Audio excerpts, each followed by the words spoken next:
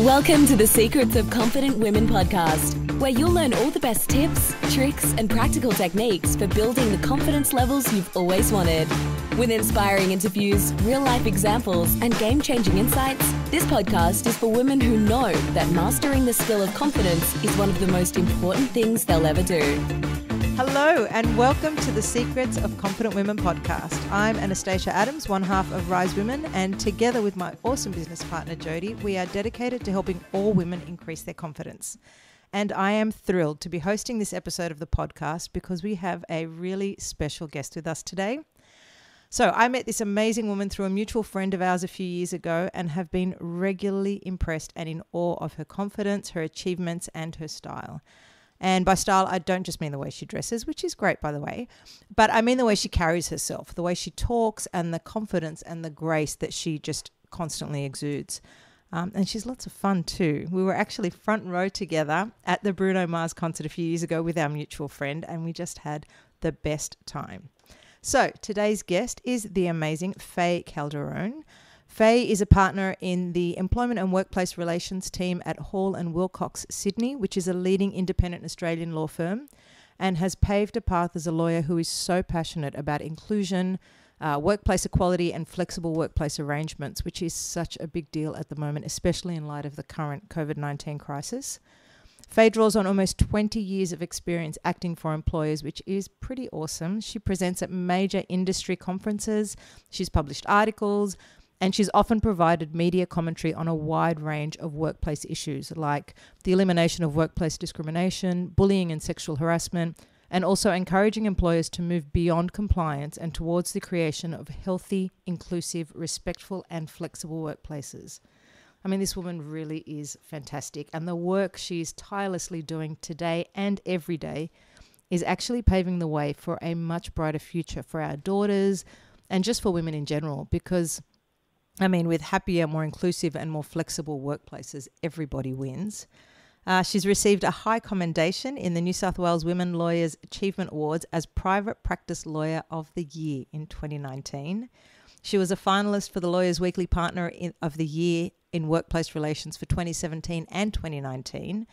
And I am just constantly seeing her pop up on my feed online, just doing amazing things to further promote women, both in the corporate sphere and just for life in general. So I was so excited when Fay agreed to be a guest on our podcast, and without any further ado, I would like to introduce you all to the one and only Fay Calderone. Hello. Wow, what an intro. Thank you so much. So good to be here. Very well deserved. Very well deserved. We're so excited to have you here. So just to kickstart this, let's start with you telling us a bit about yourself, your family, because you've got that too, and your work.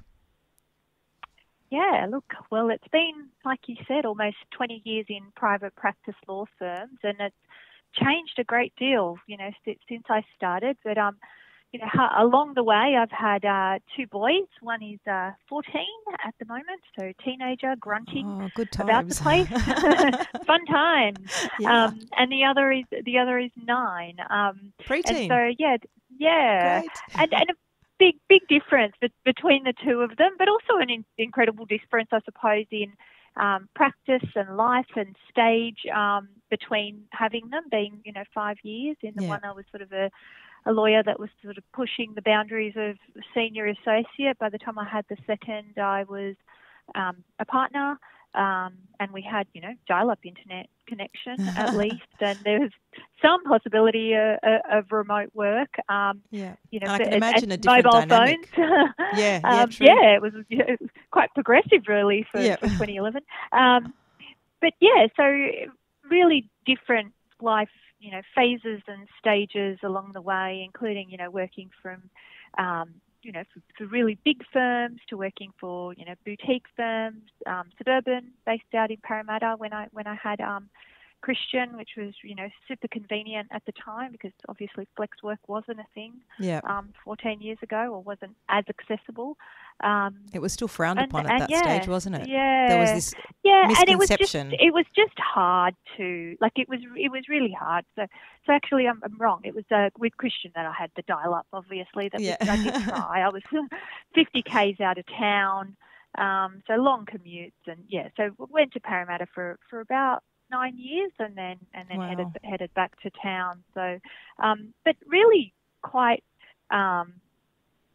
Look, I feel, and I know I'm cautious to use the word lucky because I know sort of we make our That's choices, true. but I Yep. think there's been some good luck along the way, but also some difficult choices and some choices And hard that work, I'm right? really pleased I've made, and so much work. Yeah, it takes action. We say that the harder we work, the luckier we get. It's quite incredible that happens. Yeah, I know. What a coincidence. No, it's something like that, and that kind of journey and that type of path definitely takes a lot of being in action on your part, because stuff like that doesn't just happen. We all know that. If you want to carve a path for yourself, it takes something. It takes a commitment. It takes a determination, and clearly you've had that from the beginning. And this must be a passion of yours. You can't work this hard about these sorts of issues if you're not passionate about it, right? No, yeah. Look, it's really strange. I always wanted to, do law. Like, I'm talking in year 7, I was, going through UAC guides at a time when, kids just were not doing that. It was a bit weird, really. But then I sort of, as I progressed and approached uni, I knew I wanted to do something that had a human element to it. I knew I didn't have the stomach, and I did like really early work experience at sort of like Blacktown family law firms and things like that. That would have been interesting. Criminal law firms. So, it was sort of my parents had a shop around there, and so got a few weeks here and there in following around lawyers, and so I knew didn't scare you off. Went to uni that it did. Yeah. I was like, no, there's no way I have the stomach or appetite or just ability to emotionally cope with sort of criminal or family law. But I also knew that, sort of very early days at uni that I wasn't going to be a transactional lawyer or corporate commercial lawyer or tax lawyer. I mean, credit and props to them all. I work with them a great deal. Like, they're, they're my friends in the business and in our firms that, I do a lot of work with, but I always needed that sort of human element. Yeah. And so this, so the combined, human resources and IR/law degree then, sort of landed me in the right spot in terms of being an employment lawyer. But then even that's sort of taken a path which has been it seems to have evolved. Yeah, even in the time that I've known you, I've seen that evolve. Because when I first met you, it was very much about employment law. And now it's shifted into a different sphere, which I wonder whether it's like a chicken and egg sort of situation, whether you were going there anyway. But the current climate at the moment, I think it's kind of propelled you, and it's given you that forum to go, this is where I want to be. I want to talk about flexible working arrangements because we need them now more than ever. Exactly. So the timing seems to be really great for you, and I think it's like everything led you to this point and all that hard work, and you're like, right, I'm here now, bring it. Yep. Yeah. All of that. That's so great. It's so good to hear. I'm so impressed. Every time I see you speaking on a panel or something, I'm like, yes, we need more women like this in the workforce, especially in the corporate sphere.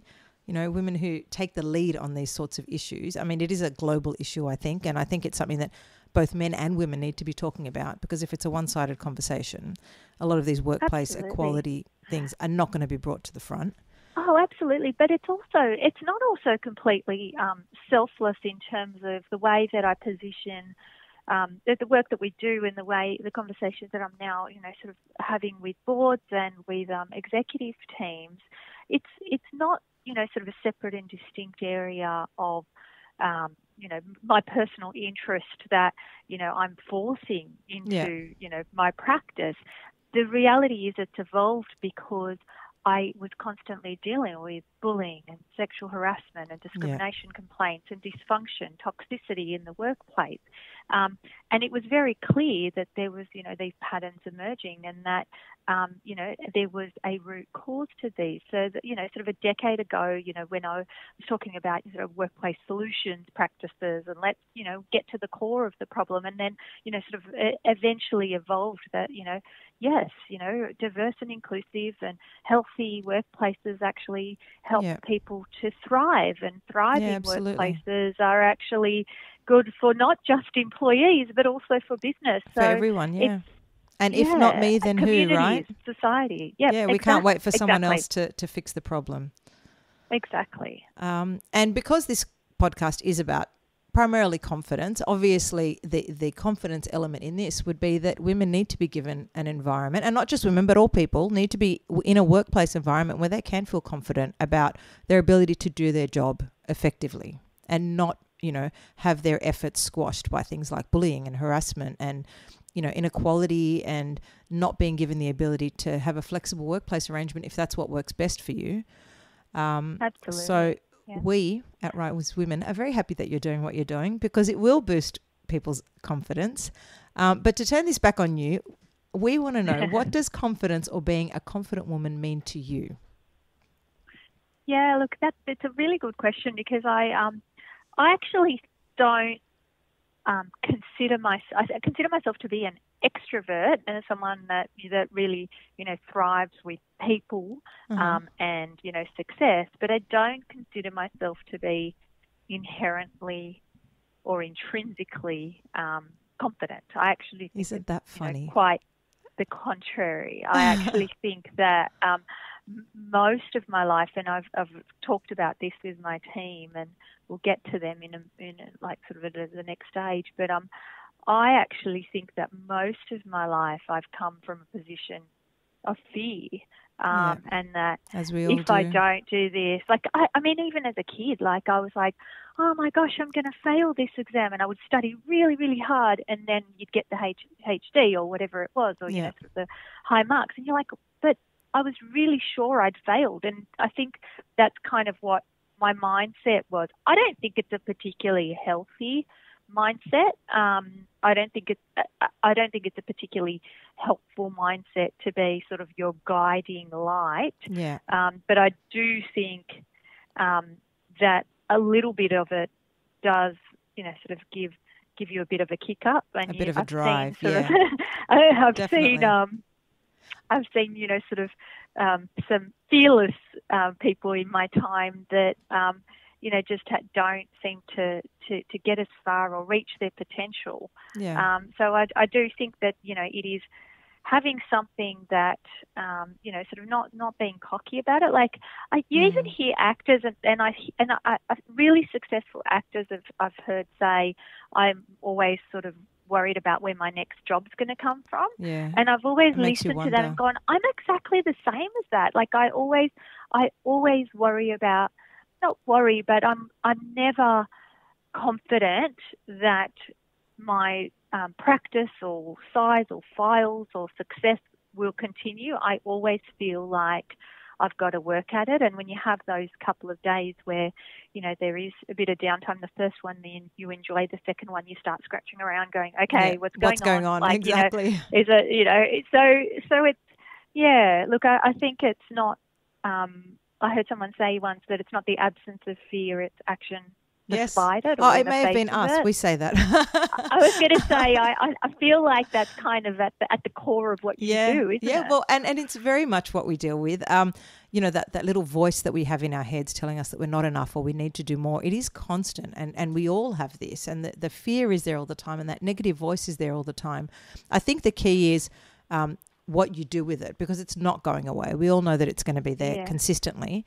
From the person who's literally sitting in the corner doing nothing, waiting to die, to the most successful person in the world. Fear is there all the time, and part of what we do at Rise Women is teach women how to deal with that consistently.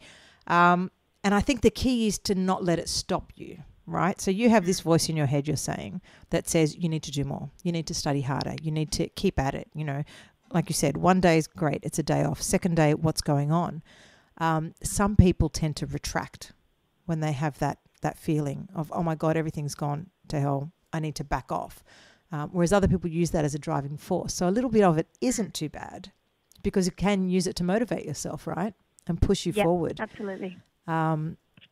Which, I think is really relatable. I think so many women deal with this, and I'm sure some men do as well, but it doesn't seem as explicit for them. Maybe they're better at faking it till they make it than we are.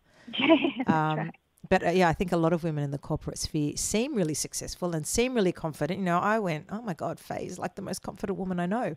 And for you to go, oh, I'm not really that confident, it's crazy. But clearly you've got the fake it till you make it thing nailed, because from the outside, you know, it just seems to be going on. But it's just such a common theme that we see with women all the time. You know, the women that we think are so confident on the outside have got these techniques that they use to project that confidence, even if they're not feeling it on the inside.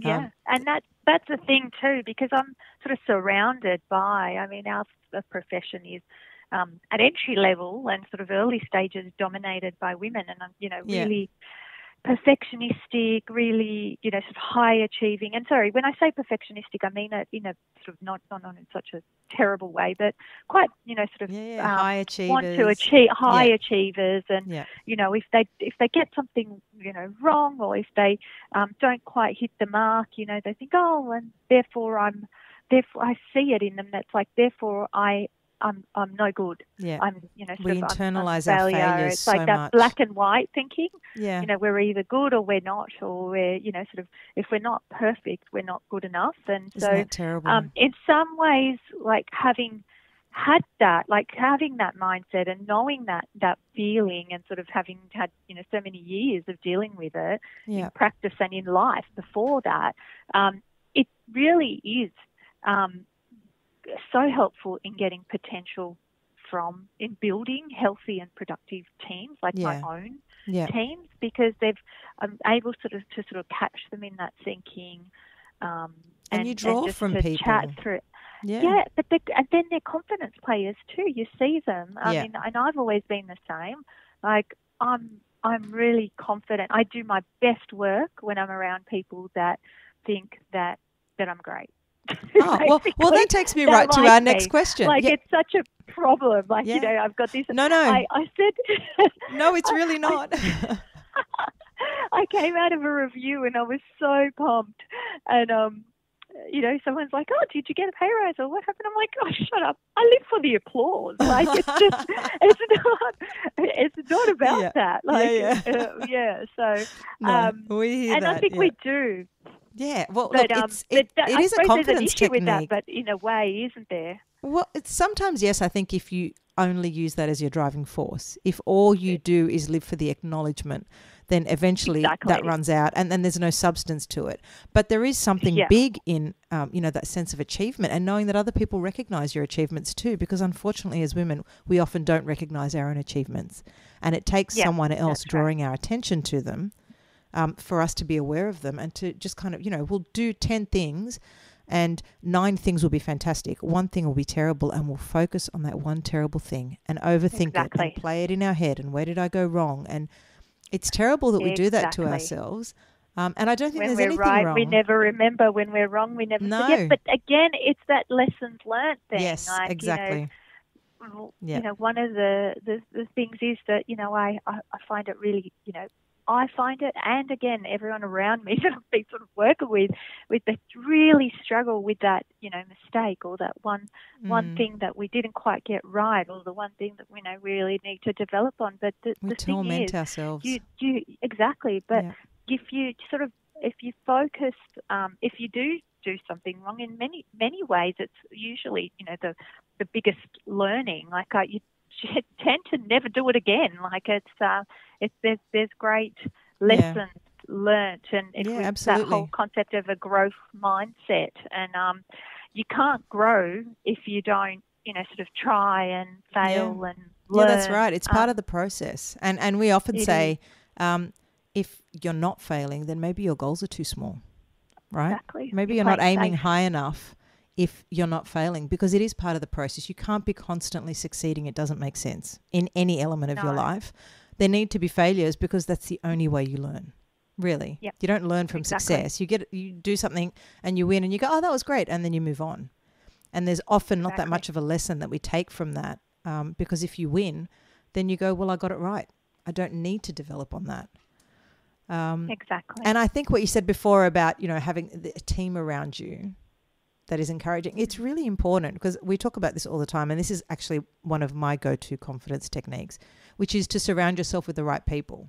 So if you've got people around you encouraging you and you're going, that was awesome and keep it up and great work, it will have a very different impact on the way you operate to, Absolutely. you do something great and then you come out and your team goes, oh, you know what?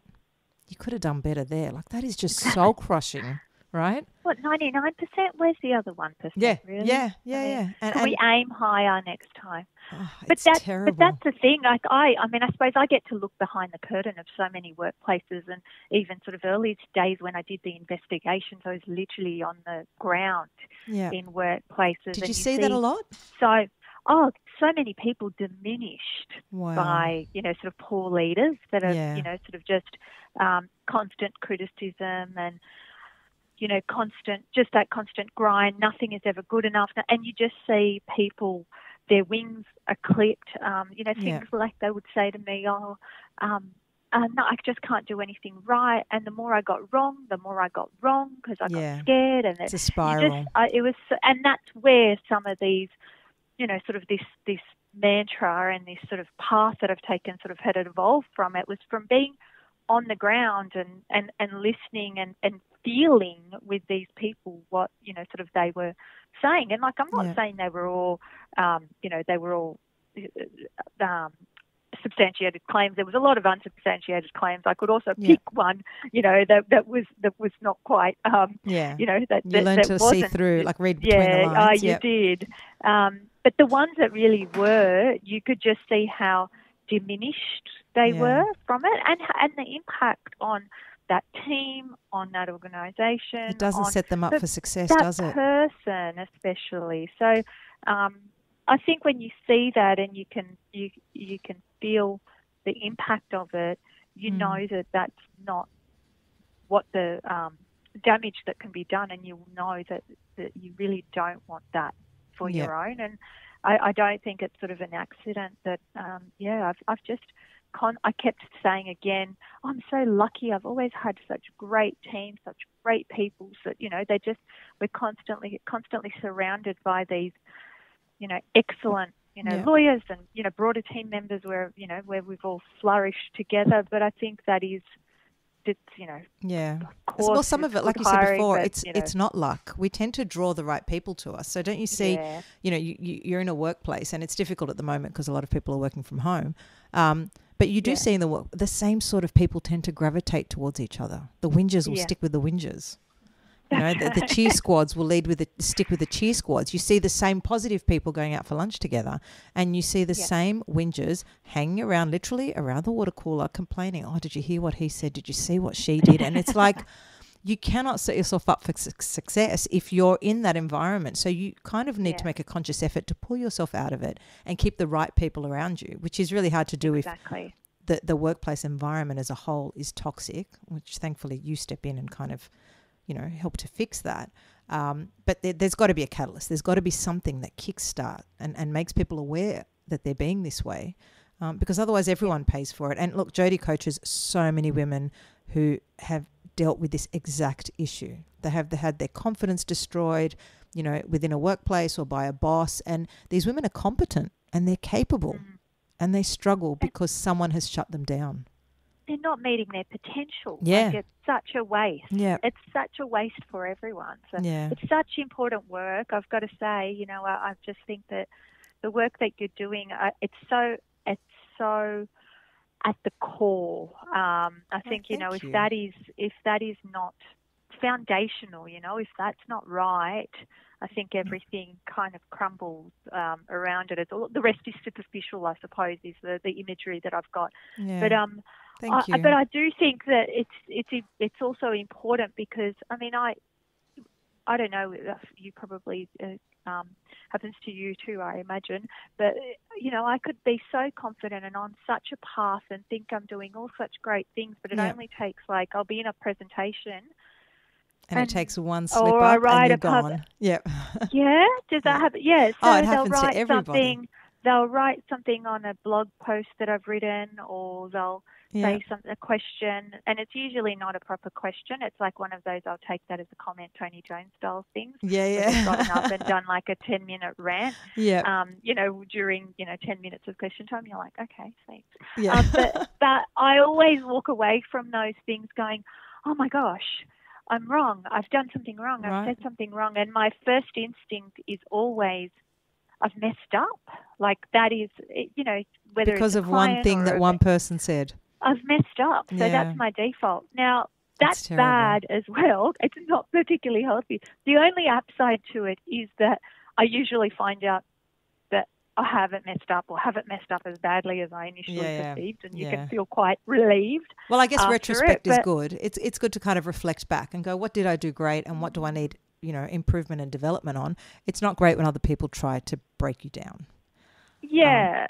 But it's also not, I mean, I think that I'd still rather be that person than the one that shifts blame. Yeah, absolutely. Because like as a leader and a team player,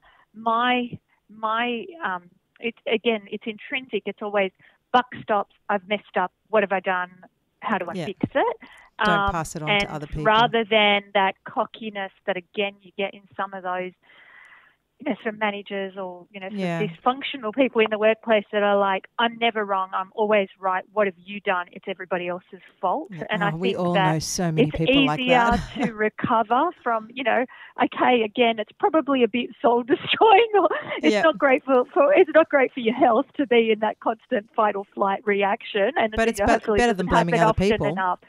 Exactly, but you don't burn anyone along the way, and you know. So I think that not being, you know, confident or not having that, you know, sort of as your default isn't always, you know, catastrophic. Yeah, it can actually be better in terms of as a quality as a leader. As a developmental tool, I guess. So in light of that, then tell me, when are you the most confident version of yourself?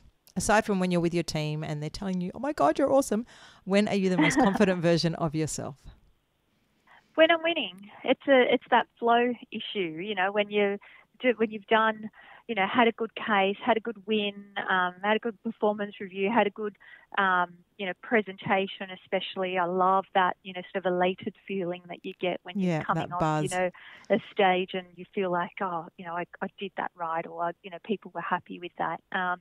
You know, it's that's when I'm most confident. But I've got to say that more and more lately, I've found that I've really got kicks. I think that's, you get to a stage where you kind of go, yep, I've done that. I love that. I've been there. And now I'm kind of really happy when it's happening to people around me. And so getting other people to feel that, so getting my team to feel that is kind of, you know, or it's just as powerful.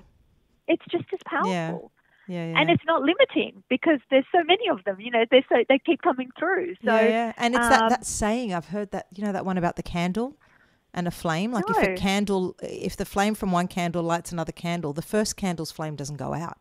And it's about continuing that, you know, you don't lose the first flame from the second flame that you've lit. One candle can light 1,000 candles and it doesn't lose that initial flame.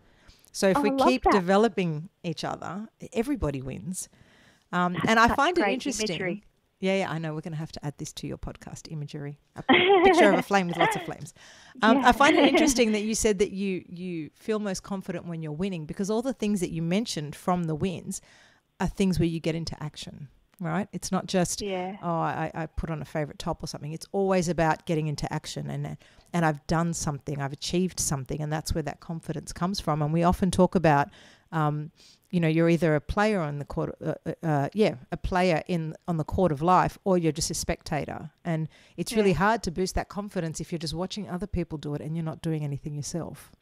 Exactly. It's funny how that all those confidence boosters that you say come from playing the game, and that's so great.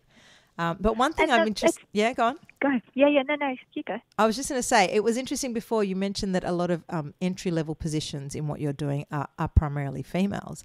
But I can imagine that at your end now, you know, at the leadership end and the partner end, it would be a predominantly male industry, yes? Is it still a boys' club? Because I was in the legal industry many years ago and it was a boys' club. Is it still that way in the top end? It's getting better, and some firms and some practice areas are better than others. I suppose employment law is not as male dominated. It is, you know, sort of as perhaps banking and finance, transactional areas tend to be. So in that respect, it's not, but it's not as male dominated. There's a bit more balance. Yeah.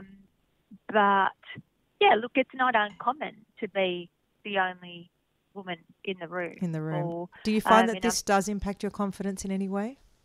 And if so, in that situation, what do you do to kind of, I remember times in my career where I would be in a room full of men, and there is this great study that we've looked at before where they say that in a room full of women, a man will speak just as much as he normally would, whereas in a room full of men, a woman speaks, I think, a third of the time that she normally would. We tend to, pull back. And have you ever found at any point, like 75% less, have you ever felt at any point in your career where your confidence did take a hit because of this specific issue? Look, I think earlier, the bravado is really difficult to keep up with when you're more, sort of junior. Yeah. And I don't think it was just the female thing. So I was sort of against the odds, especially when I sort of was just coming out of law and coming into big end of town. There was, female, Western Sydney, culturally diverse. You were a whole bunch of minorities. So it was, there were a whole lot of factors at play. Not, it's not the worst kind of mix, but in terms of, sort of minority groups, they're a lot worse off than I am. But you're not on the starting line with everyone else, though, are you? You are 1 foot back, and you feel like you need to work harder to keep up. That's right. So I did find that at the start, but I found that I would try and sort of talk the talk and sort of keep up with them and try not to be. I was not being authentic or not. So because I couldn't be authentic, I suppose, I was saying less because I was worried that what I was going to say wouldn't be right or wouldn't cut it, wouldn't be, sort of sufficient.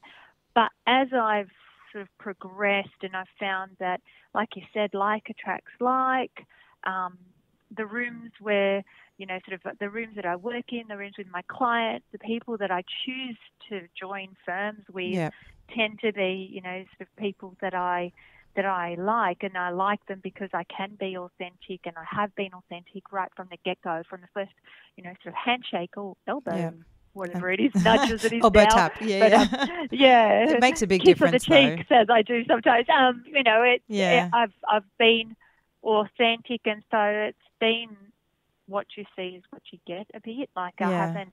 So then the more I was myself, then the more successful I kind of became because I was attracting people that sort of accepted me. And there's only I know the fake it until you make it. I think you can cut it for a little bit, but it's then you not need to back it up. Sustainable solution. Well, it's just enough to get you to that point where you're confident in yourself, right? And that's where that belief in yourself is where confidence comes from. So if you do kind of fake it in the beginning, but kind of maintain your authenticity, as you said, and that's a theme that comes up in all of our interviews. Every time I speak, speak to any woman and they talk about what makes them feel confident, it always comes back to that. Just being their authentic self, it makes such a difference because, like you said, you can't sustain fakeness for too long. You just can't. And that's the whole feeling of a fraud, isn't it? If you aren't being yourself, then you feel like you're going to be found out and that dreaded imposter syndrome. It's not going to be enough.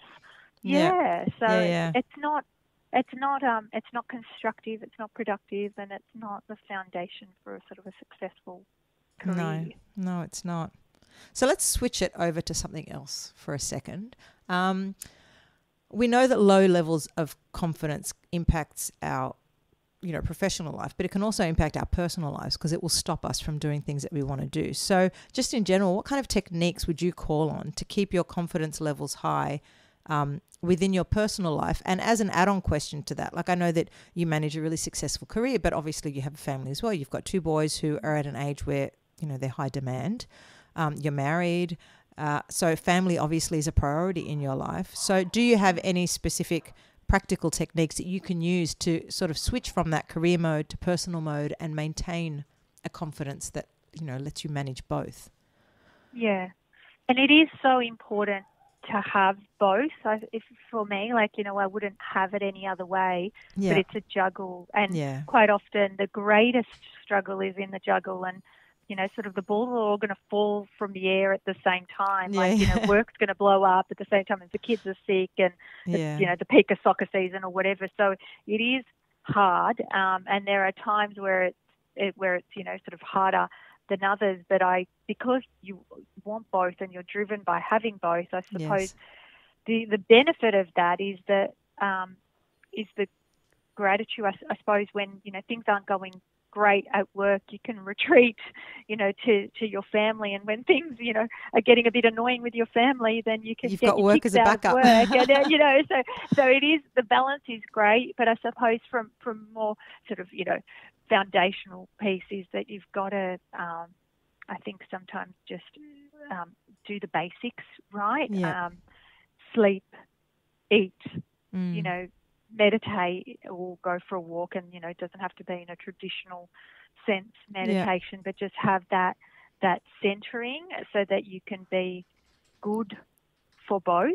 I think you can't switch from one, and I think what a lot of people have struggled with at the moment is switching from one to the other, or having no boundaries. The lines are completely blurred. And that especially is, right now, right?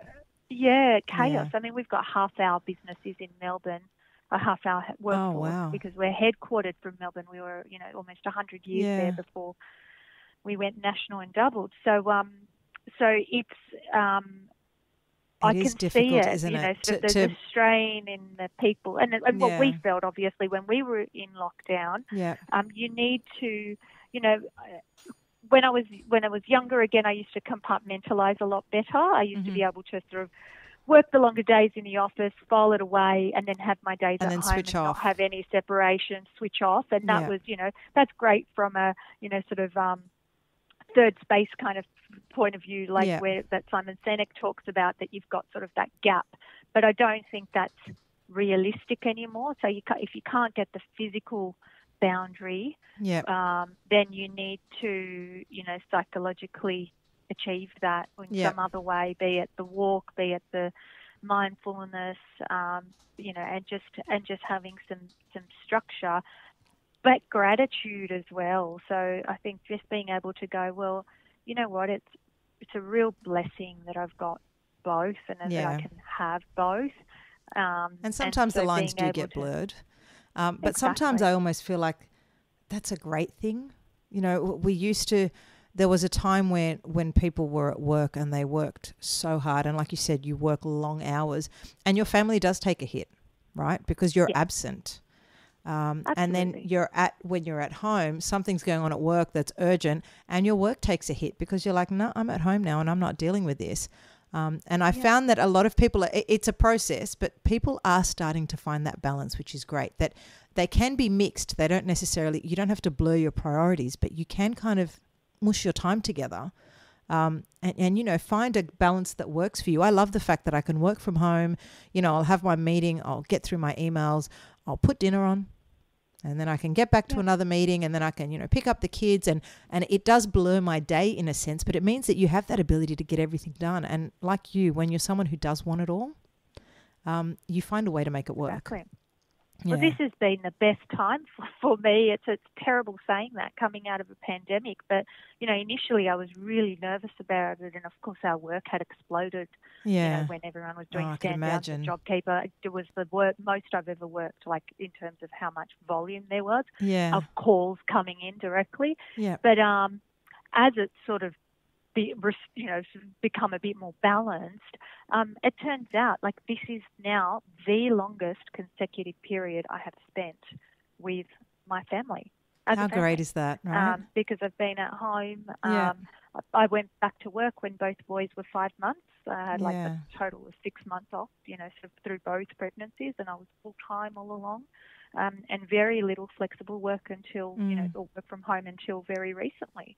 But now they've got you back.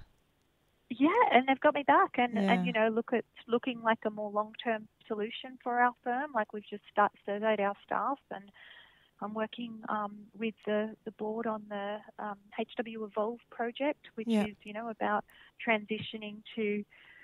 We've always had sort of the last couple of years that we've had remote working available, and people flexible work policies and all of that. But it's becoming it looks more like accepted. It's going to be much more a greater take up. Like people were doing 1 day from home, but now we're talking. It looks like most people would prefer to do 3 days from home and 2 days in the office. Well, I think employers as well. Engagement survey. Yeah. They're realising everybody. I think it was also this sense of micromanagement, that fear of that I think a lot of employers were dealing with. If I can't see them doing their work, then they're not really doing it. And then that, as an employee, it affects your autonomy. You go, what, do you not trust me? And it creates that toxicity in an environment. And I think this flexible, people have let people work from home and they didn't die. They kept going. If anything, they became more productive because they lost travel time. It's been the saving grace. Yeah, I know. It's great. It is great. Because they're like, oh, my business has continued. We've continued to hit, targets. And maybe even thrived. We've been able to employ our staff and not lose staff. And, And people are happier because they do have that balance, and it's great. I think it's great for so many people. Okay, I'm gonna give you a different kind of question now. So we've been talking about high confidence and how to maintain high confidence. But do you remember a time when you had low confidence around something, and what was it that you did to kind of build yourself back up again and talk yourself out of that space? Great question, actually. Oh, very interesting, because I have low confidence all the time going into anything. And I know exactly what I do. I can answer that one. Excellent. We want to know your techniques. That's what we want. We want the secrets of a confident woman. We want to know exactly what you do to build that up. It's a bit fridge magnet, but that's okay. We love it. It's whenever I find myself wondering how far I can go, have you seen me saying? I look back and see how far I've come. Nice. And I have it on my desk. Do you? That quote. There you go. I read it. It was a quote or a fridge magnet or something sometime, and it's stuck, and it's exactly it's a strategy. So I'm like, okay, oh my gosh, this is the biggest case. Oh my gosh, this is the biggest presentation. This is the biggest thing. And then I always go, right, okay, when else have I done something similar to this? Let's go back to that. Sometimes, and I'm a writer. I'm very I need to. So I'll write. Pen and paper. I'll start writing. Yeah, like me. There's a reason we get along. Yeah, I know, right? I mean, other than the whole, you guys scored me front row for my 40th birthday of Bruno Mars. I mean, that helps. What a party night that was. That was awesome. Best. So good. Yeah, no, I hear you though. I think it is about celebrating wins because we do forget. We often forget. And things are scary, but it is about taking small steps. So like you said, you've got like the biggest presentation coming up that you've ever done, but that doesn't discount the fact that you've done 100 before then. They may not have been as big, but you kind of work your way up to that number. So I think that's a really great technique to kind of look back and retrospectively go, oh my God, I did great last time and the time before and the time before. I can do it again. Exactly. It helps to get rid of that fear, doesn't it? It really does. I mean, and it's that one step in front of the other, one foot in front of the other as well. So you look back, you go, okay, that this seems insurmountable. Let's see where I've come from. Let's see what I've done. Like, what is similar? When have I felt like this before? When have I been challenged with this before? How did I go? Right, it was great. Okay, now what's the path ahead? And don't look too far ahead. Yeah, it's just one step in front of the other. Like I, sort of sometimes would look at my diary and go, oh my gosh, how did I do this? I've got like 6 presentations in 4 states in a month, like that sort of thing. And you just go, you start to get that pit of your stomach panic going, how am I going to pull this off? And you just have to go, stop. Because it always comes, Each right? one of these in isolation is completely fine. Exactly. Take one day at a time, one foot in front of the other, and, just don't look too far ahead. Yeah, and it'll always come. It doesn't matter how successful you are, how many presentations. I'm pretty sure that even those amazing people doing those TED Talks are still freaking out before they go on stage. And Jodie talks about this all the time when she's doing her presentations. It's about getting comfortable with those feelings when they come up and being familiar with them, right? Because you are doing this massive presentation and that feeling of fear and self-doubt and negative thoughts come up. but you know you've dealt with it before, because if you're able to look back and go, oh, I felt that last time and this is how I managed it and I'm feeling it again. I didn't die. I will make it work. It's a really, really powerful way to kind of work through anything that seems scarier than it should. Exactly. So tell me. You guys are yeah? amazing. Amazing. It's this fear of failure, I think, too, that drives us often. We often have this idea of, what if I fail? What are people going to say? I'll look ridiculous. Will it ruin my credibility, my reputation, all that sort of thing. So tell me, was there ever something that you failed at that now in hindsight you are so glad you didn't achieve? And what kind of learning did you get from that? Yeah, look, it's hard. I never accept sort of failure as something that should have happened. Yeah. But I've got to say that I never forget like the life, sort of life's lessons that come from it. Like it's like that whole thing that we were saying, like you just learn so much when things don't go quite right. Yeah. Sort of as a more practical example, the way that, when things don't go right, I kind of have a fatalist or sort of serendipitous mindset that I go, okay, this didn't work, or this isn't what I had planned, but I'm not going to sweat it and sit here and worry about what happened. I'm kind of going to dust myself off and move forward, and I kind of try and find a silver lining. Oh, I love that. That's my favourite thing to do. I'm the silver lining girl. I just love that, because there always is. If you look hard enough, you'll always find it. Yeah, I agree. I don't see the point. And sometimes it kind of does. It's hard to know at that stage, so you've got to dust yourself off and try again and sort of keep going. Yeah. And it might not be apparent in that moment why it happened, or that you were going to land in a much better place. But certainly in jobs, like because you're clouded at that time, right? And you're kind of wallowing. Back. Yeah. Exactly. And I've never considered any job change, I must say, a failure. But the last one that was 2.5 years ago, the last firm that I was at, we closed. I was on the executive team, and, the firm, and I was sort of in the last group of people that was trying to, stop the firm from sort of existing. I mean, people went their separate ways in groups, and it was professionally the most difficult thing I have, ever dealt with. Had to manage, financial tolls, on myself and so many people around us. It was, I really like to think that, I can roll my sleeves up and make things work. But, I was one of many in the firm. But it still takes its toll. It did. But now, sort of when I started at Hall & Wilcox, I kind of walked in and everyone's like, oh my gosh, that was can't believe what happened, and, are you okay? And, how horrible and how bad. And I've sort of said, oh, look, you know what, I've just consider it as an investment. It was a tough year, but... And I'm here now. I invested. I probably couldn't have pivoted from my Parramatta law firm into a firm like Hall & Wilcox. Yeah. So it was a kind of good, stepping stone.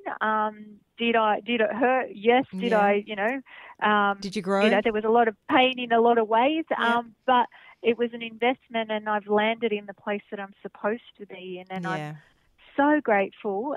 And do you know what? The practice has doubled. There you go. 2 years, which is like not standard at this stage of my career. It has doubled. But I think everyone brings something to that workplace, and the experience that you had with the last place is what, will help to bring Hall & Wilcox to where you want it to be. And everyone draws on their own experiences. So it's almost inevitable that if everyone's got that kind of positive outlook and we'll learn from our mistakes and we'll do better next time, you can only go up from there. Whereas if you start to wallow for a while, then, all is lost. And you need to wallow a little bit. You need to have a bit of a sook and go, oh my God, I can't believe that happened. Then you just move on. You can't, like you said, you dust yourself on, you get on with the job.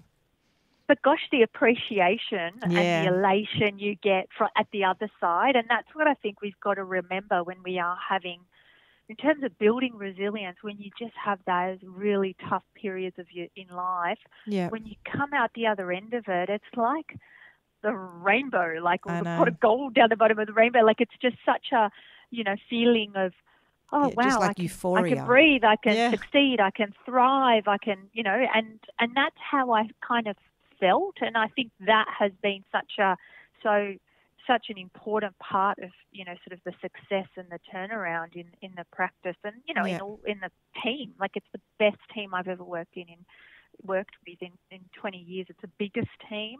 Yeah. And they're just so full of energy, and the more energy we have, the more you get. create. Like, It's an exponential grads growth. want to work with us. They're like, oh, employment is such a fun team. I'm like, yes. Yeah, it is.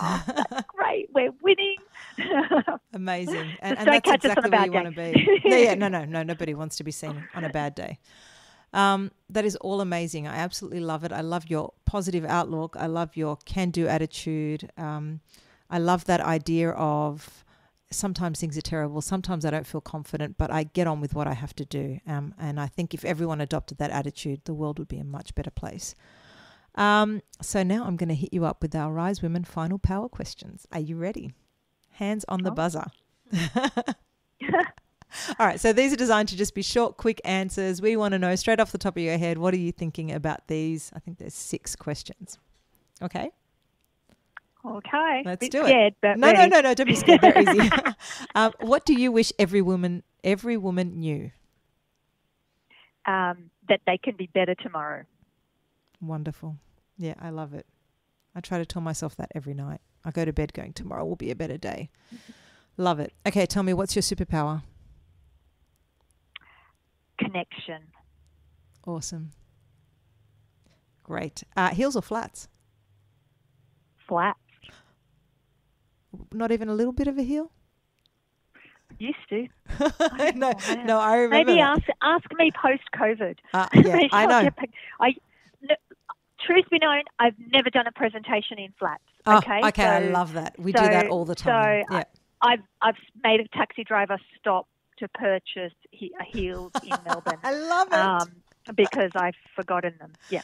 So there is something that heels do for confidence, right? Flats are great for comfort. Yeah, you've caught me. But, like I said, 6 months of COVID, I haven't put a pair of heels in. I know. Heels on. I bought some the other day and I'm dying to wear them. I don't know where I'm going to wear them. But they're scared. There. I don't know if I can walk in them anymore. No, we've had too many years of experience to forget. I'm hoping it's like riding a bike where you can't forget how to walk in heels, but we'll find out soon enough. Tell me your favourite quote or rule you live by.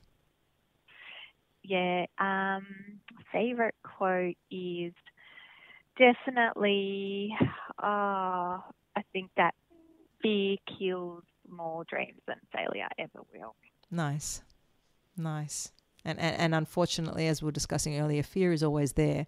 But if you learn how to manage it right, then nothing seems like a failure to you. Amazing. Exactly. Tell me, who inspires you and why? So many people.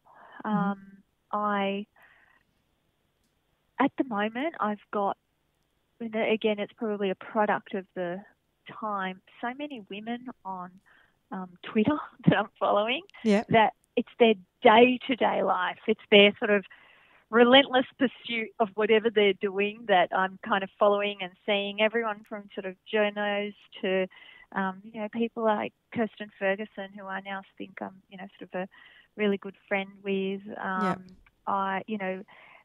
People that are passionate about what they're doing and that just give it their all, like people like Georgie Dent. I mean, these are, sort of people that are close to me. I find it, I'm a bit tactile. I like to have people, I don't know if that's the right word, but nearby. I like to, nearby. Yep. Yeah. So I've never been like someone that's idolized, someone that I didn't know and didn't connect with. So it is, Georgie Dent, for example, like I find her so vulnerable and so easy to connect with, and so like that vulnerability that she puts out to the world is so endearing, and her passion and pursuit for what she's trying to achieve is just so good. We actually discussed that. And it's important for role models to be relatable, isn't it? Yes. Yeah. And people like you guys that make a difference, every day to women, like honest to goodness. Like I love like women that, and it doesn't just have to be women, people that just go out of their way to make other people better, happier, healthier. Yeah. It's just, there's really so much to be said for that. Yeah, people who I think have a happy and positive purpose. You know, your intent is to build people up, not bring them down. Exactly. And the world would be a better place if everyone just had, you know, if we all thought about each other more than we thought about ourselves, then we wouldn't have to worry about ourselves because it's taken care of. I wouldn't have to worry about myself. I know everyone else is worrying about me. And I feel like there is a shift in our dynamic. People are starting, I don't know whether it is the pandemic, I don't know whether it's just we're evolving as a species, I don't know what it is, but I think people are starting to find that kind of compassion for your fellow human. And I'm sure there are many people who are living in parts of the world where they can't see it yet. But at least within our own community, I can feel that. I can feel it starting. People are starting to get a bit more grateful for what they have, and maybe it takes a loss, maybe it takes a lockdown, maybe it takes a pandemic for people to realise that there are things that we used to take for granted can easily be taken away. Exactly. It's monumental, the difference. Yeah, absolutely. All right, last one. Finish this sentence. If I had even more confidence than I do now, and I'm going to go with you do have confidence, you just don't know it. If I had even more confidence than I do now, I would. Geez. I mean, basic level do a TED Talk, but nice. I'd much rather, you know, change the world. Oh my God, I love that. If I had more confidence than I do now, I would change the world. That is awesome. Like, you know, just change, just have a bit more influence. I do find a path that would, at least my corner of it, you know, sort of just make women in our profession much more successful and, you know, change the shape and look of that boardroom. A greater impact. Yeah. Which I think you're well on the way to, because I know from my perspective, I think you are making an amazing impact. I think the world, the corporate sphere, you know, small communities, big firms, we need more women like you advocating for us and just for humans in general. So thank you for everything that you do. And thank you for being our guest on our podcast today. I can't wait for everyone to hear this. It's been an absolute pleasure talking to you. Thank you for answering all my questions authentically and honestly and having a bit of fun. Thank you for taking the time out of your busy day to join us. And a big thank you to everyone for listening today. Please remember to subscribe to this podcast, share our episodes with your friends. We want everyone to hear this podcast. And this episode in particular. It really makes such a difference to getting our message out to all the women in the world that we want to reach, and just to getting us closer to achieving our mission, which is making confidence every woman's new normal. You can head over to risewomen.com, look up all the resources and programs we have there that can help you build your confidence. And until next time, remember, with confidence, anything is possible. Thank you so much, Fay. Thank you so much, ladies. It was amazing to speak to you. Wonderful. Thanks a lot. Bye, everyone.